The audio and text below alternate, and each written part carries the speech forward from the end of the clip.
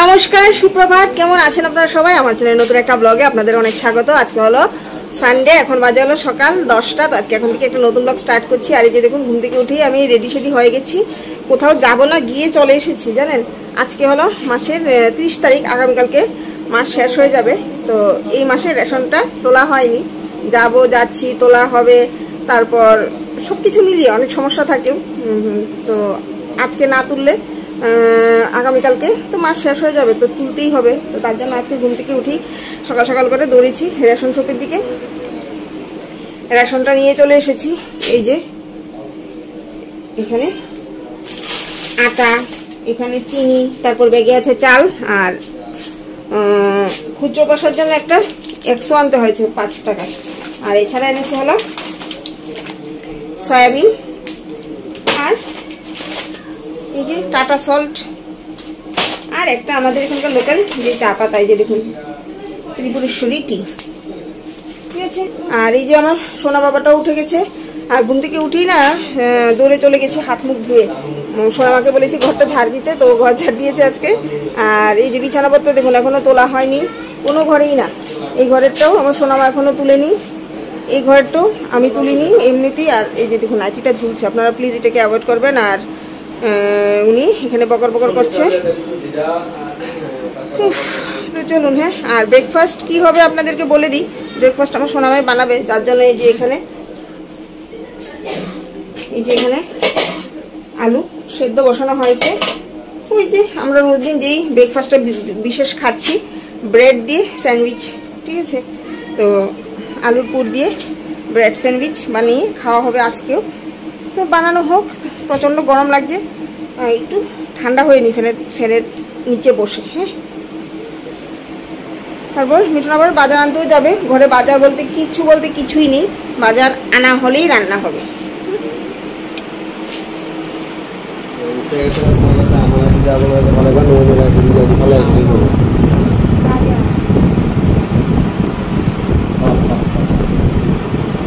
Good morning. আজকে হলো বুধবার, রবিবার দিন ভিডিওটা স্টার্ট করেছিলাম, জাস্ট স্টার্টই করেছিলাম, শুরু করেছি, তারপর আর কিছু করা হয়নি। তো আজকে আবার 2 দিন পর ভিডিওটাকে শুরু করছি, কন্টিনিউ করছি বললে তো ভুল, কারণ ওই দিনকে যা শুরুই করেছিলাম, তো আজকে আবার ওইখান থেকেই শুরু করছি। ঘুম থেকে উঠে ব্রেকফাস্ট হয়ে গেছে, ব্রেড টোস্ট বানিয়েছিলাম আজকে। ঘরদোর গোছগাছ হয়ে গেছে। আর দেখুন হাওয়াতে এই যে একটা পর্দা দিয়ে রেখেছিলাম, ওটাকেও ফেলে দিচ্ছে। আজকে ওয়েদারটা বেশ ঠান্ডা ঠান্ডাই আছে। রাত্রিবেলা থেকেই ওয়েদারটা ঠান্ডা, দিনের বেলা প্রচণ্ড রোদ ছিল গতকালকে, কিন্তু বিকেলবেলার দিকে একটু মেঘলা করলো, বৃষ্টি আসেনি, বাট প্রচণ্ড হাওয়া দিচ্ছে। আর আকাশটা যেহেতু মেঘলা করে আছে, তার জন্য রোদের তাপটা নেই বলে ওয়েদারটা বেশ ঠান্ডা আছে, ভালোই লাগছে। জানেন, ঘরে কেউই নেই, যে যার যার কাজে বেরিয়ে পড়েছে। আমার সোনামাও চলে গেছে স্যারের বাড়ি, মিঠুনোর কাজে বেরিয়ে গেছে, বাড়িতে আমি একাই আছি। তো ভাবলাম গত 2 দিন হয়ে গেল, 3 দিন হয়ে গেল, সরি 4 দিন হয়ে গেল, আজকে নিয়ে 4 দিন হবে আমি কোনো ভিডিও আপলোড করছি না। লাস্ট শুক্রবার কি শনিবার দিন ভিডিও আপলোড করেছিলাম, শুক্রবার দিন লাস্ট ভিডিও আপলোড করেছিলাম। তারপর শনিবার গেল, রবিবার গেল, সোমবার গেল, মঙ্গলবার গেল, আজকে বুধবার, ঠিক আছে। তো ভিডিও করছি না, তার পেছনে অনেক কারণ আছে। জানেন, মন মেজাজ একদম ভালো নেই, লাইফে এত টেনশন, এত ঝামেলা, এত কিছুর অভাব, সত্যি আর ভালো লাগছে না। জানেন, আর নিতে পারছি না। যখন থেকে বুঝতে শিখেছি তখন থেকে অভাব দেখে আসছি। তারপর জীবনে একটা ভুল ডিসিশন পুরো জীবনটাকেই তছনছ করে ছেড়ে দিল। তাও কোনোভাবে এই জায়গায় এসে দাঁড়িয়েছি, নিজেকে সামলানোর অনেক চেষ্টা করছি, কিন্তু কোনোভাবেই না, কোনো কিছু হচ্ছে না, কোনোভাবেই পেরে উঠছি না। কি যে করি আমি বুঝতে পারছি না। জানেন, লাইফে শুধু একটা জিনিসের অভাব, সেটা হচ্ছে সবকিছুর অভাব। শুধু অভাব আর অভাব, ভালো লাগে না। যদি অভাব সকলের জীবনে আছে, পরিপূর্ণ তো কেউই নয়, তাও কারোর জীবনে বেশি, কারোর জীবনে কম। অনেকের জীবনে, বেশিরভাগ মানুষের জীবনে যেটার অভাব সেটা হচ্ছে টাকা পয়সার অভাব। কারোর জীবনে মা বাবার অভাব, কারোর জীবনে সন্তানের অভাব, কারোর জীবনে শান্তির অভাব, কারোর জীবনে ভালোবাসার অভাব। একটা অভাব তো প্রত্যেকেরই আছে বলুন। কিন্তু যাদের জীবনে টাকা পয়সার অভাব, তাদের জীবনে বাকি যে অভাবগুলি বলেছি সবগুলি ফ্রিতে পাওয়া যায়, ওইগুলি সঙ্গে ফ্রি থাকে। যাদের জীবনে টাকা পয়সার অভাব থাকে, বাকি অভাবগুলো ওদের জীবনে ফ্রি থাকে। যেমন আমি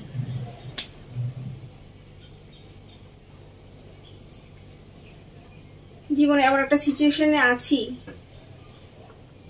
যে না কাউকে খুলে কোনো কিছু বলতে পারছি না, সইতে পারছি। জানেন, আপনারা আবার ভাববেন না যে আমি দ্বিতীয়বার বিয়ে করেছি, মিঠুনের সঙ্গে কোনো অশান্তি বা কোনো কিছু, এরকম কোনো কিছুই না, একদমই না। ওই দিক দিয়ে আমার কোনো সমস্যা নেই, ওকে নিয়ে আমার কোনো সমস্যা নেই। ও যথেষ্ট নিজের দায়িত্ব পালন করছে, আমাদেরকে ভালো রাখার চেষ্টা করছে। কিন্তু পরিস্থিতি, ও পরিস্থিতির শিকার, আমিও। পরিস্থিতি আমাদেরকে কোনোভাবেই বাঁচার মতন পরিস্থিতি তৈরি করে দিচ্ছে না। আজকে ভালো হলে কালকে খারাপ, একদিন ভালো হলে বাকি এক সপ্তাহ খারাপ, এভাবে কোন রকম ভাবে জীবনটাকে কাটিয়ে নিয়ে যাচ্ছি। জানি না কবে জীবনে সুখ শান্তি আনন্দ স্বাচ্ছন্দ্য পাবো। তার জন্যই ভিডিওটাকে আর কন্টিনিউ করা হয়নি, জানেন। কারণ আমরা এমন একটা সোসাইটির থেকে বিলং করি যেখানে সব কথা মুখ ফুটে বলাও যায় না। যারা একেবারে লোয়ার ক্লাস থেকে বিলং করে তারা তাদের সবটা উজাড় করে মানুষকে দেখাতে পারে, আর যারা খুব বেশি হাই ক্লাস থেকে বিলং করে তারাও দেখাতে পারে। কিন্তু আমরা যারা মিডল ক্লাস, তারা না পারি বলতে, না পারি সইতে।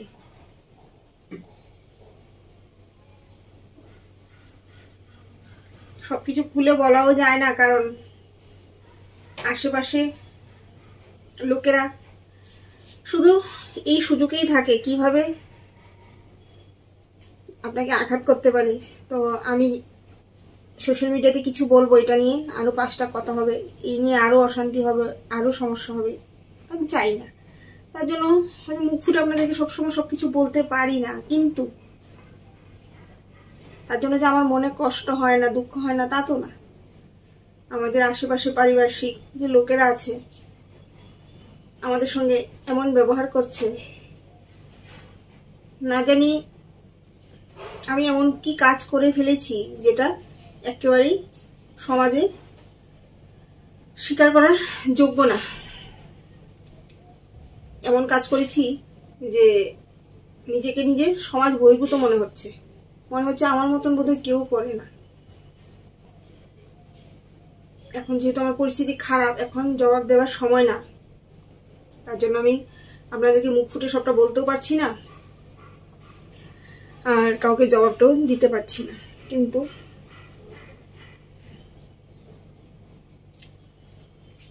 আমি মনে প্রাণে বিশ্বাস করি যে একদিন না একদিন আমাদেরও সময় আসবে, ওই দিন সবাইকে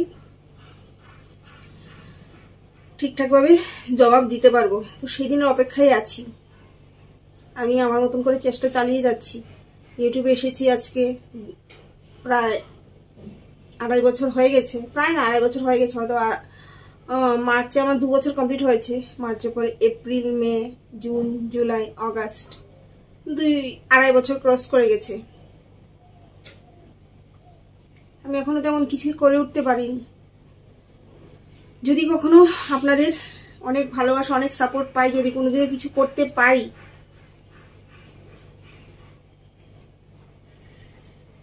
জীবনে ঘুরে দাঁড়াতে পারি, নিজের পায়ে দাঁড়াতে পারি, ওই দিন সবাইকে জবাব দেবো। এখন না, এখন আমার জবাব দেওয়ার সময় না। এখন সবকিছু মুখ বুঝে সহ্য করছি।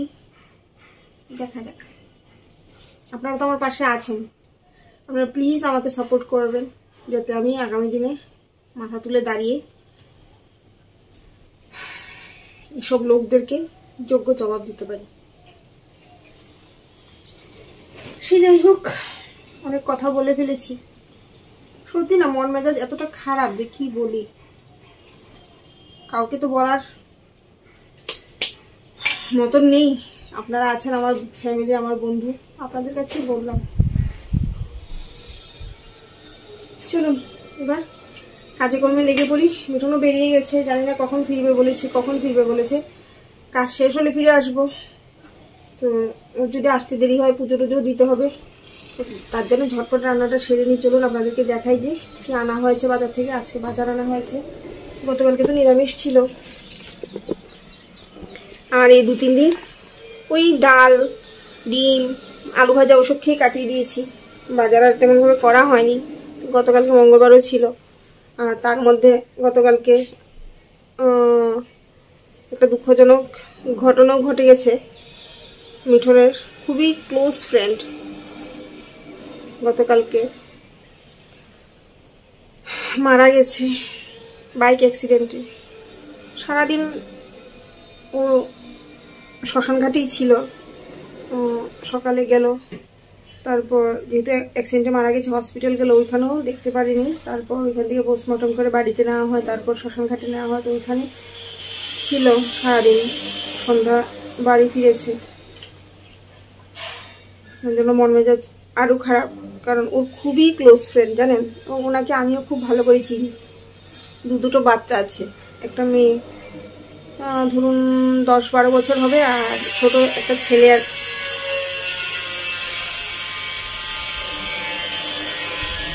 দেখুন কি আওয়াজ, কিভাবে কথা বলি বলুন।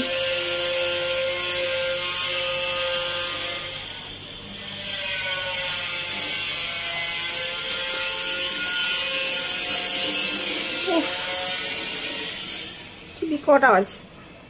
যেটা বলছিলাম, যিনি মারা গেছেন ওনার একটা মেয়ে আছে, ধরুন 10-12 বছর হবে, আর একটা ছেলে আছে জাস্ট মাত্র 5 বছর। আর বউটারই বা বয়স কত বলুন, খুবই অল্প বয়স। যাই হোক, কি করা যাবে বলুন, জন্ম মৃত্যুর উপর তো আর আমাদের হাত নেই, ভগবানের হাত। ভগবান যার জন্য যতটুকু সময় লিখে পৃথিবীতে পাঠিয়েছেন আমরা ততদিনই পৃথিবীতে থাকতে পারবো, চাইলেও এর চাইতে বেশি থাকার ক্ষমতা আমাদের নেই। ঠিক আছে, চলুন। আর দুঃখ কষ্টের কথা বলে আপনাদেরকে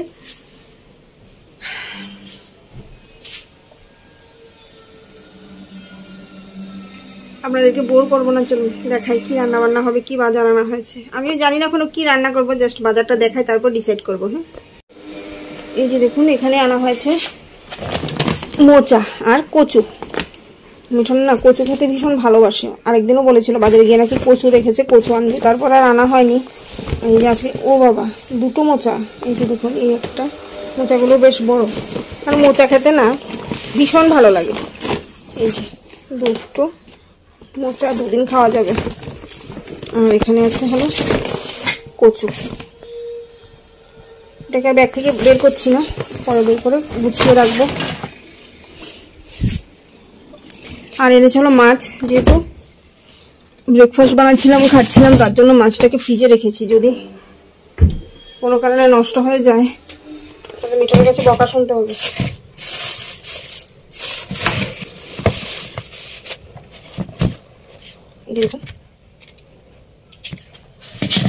নলা মাছ, এগুলি রুই মাছের ছোট ভার্সন।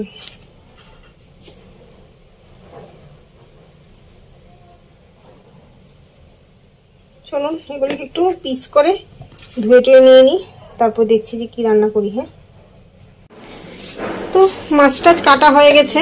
এই যে এখানে এই 6 পিস রান্না করব। এটা রান্না করার জন্য রেখেছি, বাকিগুলো ফ্রিজে চালান করে দিয়েছি। আর ভাতের হাঁড়ি বসিয়েছি, রান্না করবো হলো মাছ, পেঁয়াজি, আর সেই সঙ্গে এখানে করলা আছে, করলাটা ভাজা করব। আর একটা লেবু রেখে দিয়েছি, লেবুটা কেটে রাখবো, গন্ধরাজ লেবু যা সুন্দর গন্ধ আপনাদেরকে কি বলবো।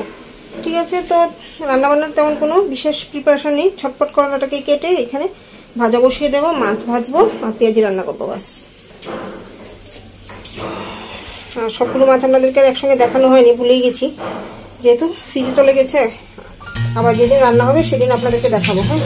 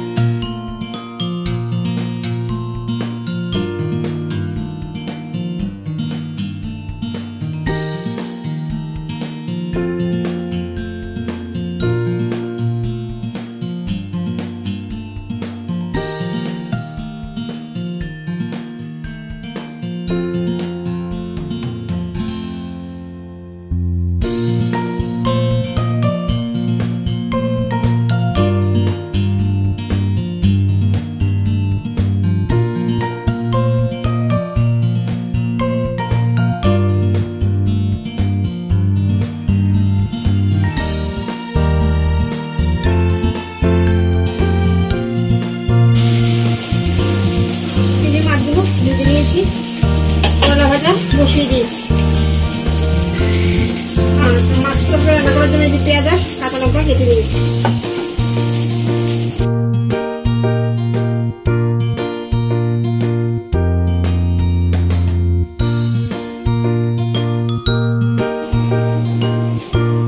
আর এই করলাটাকে কিন্তু খালি খালি এমনি ভাজা করে নিয়ে এর মধ্যে একটুখানি ময়দা, তারপর সামান্য একটু চিনি, লবণ, হলুদ গুঁড়ো, লঙ্কা গুঁড়ো দিয়ে মুচমুচে করে ভেজেছি। আরো